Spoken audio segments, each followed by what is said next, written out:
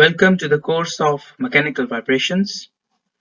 This is a course in the series of Mechanical Engineering for design, mechanical design, and it is better if you have the knowledge of dynamics before starting this course.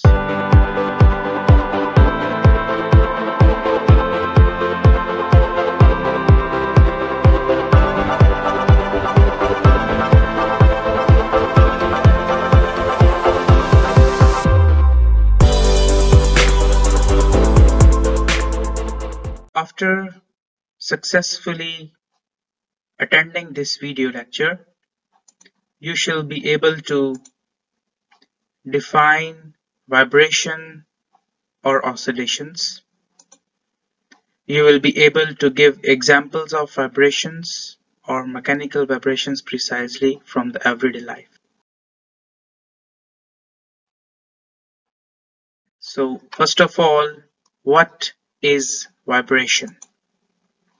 So you can see this waveform which is moving up and down, or this circular motion also being plotted in the form of a wave in a very periodic way. So these are examples of vibration in which we have a repetitive to and fro motion. So every repetitive to and fro motion is known as vibration, which precisely should have two things in it.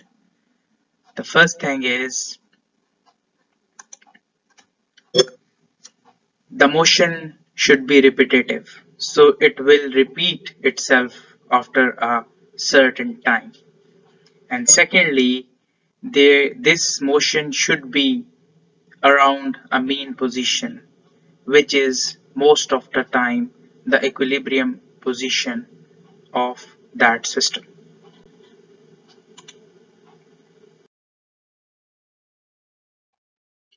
There are many vibrations or examples around us. So if you see around, vibration is everywhere. For example, you can see a person who is using a concrete breaker or an excavator which is making use of a to and fro motion, repetitive motion about a mean position, or in other words, vibrations.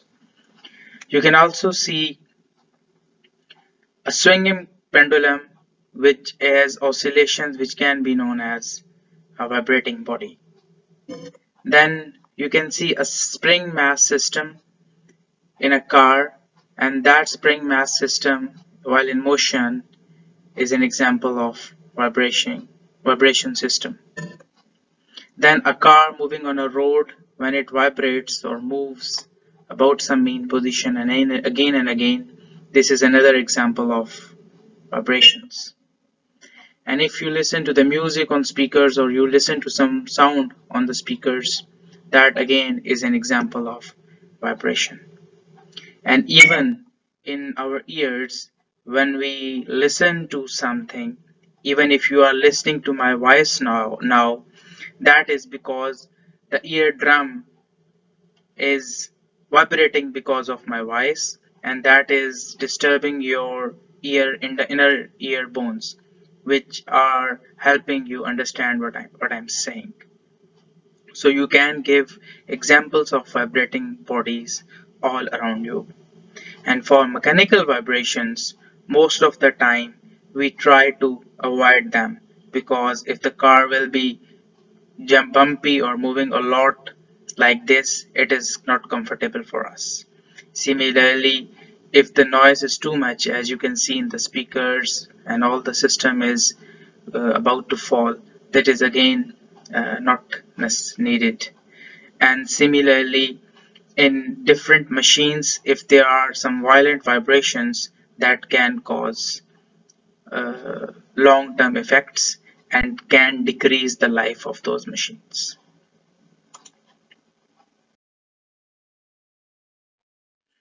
So based on the small interaction we had, what do you think?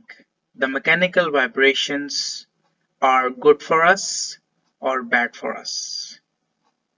So I would like to have a good comment or answer from you where you can discuss this. Thank you very much for watching it, and don't forget to subscribe my channel for getting notified for the future videos on mechanical vibrations or similar topics. Thank you.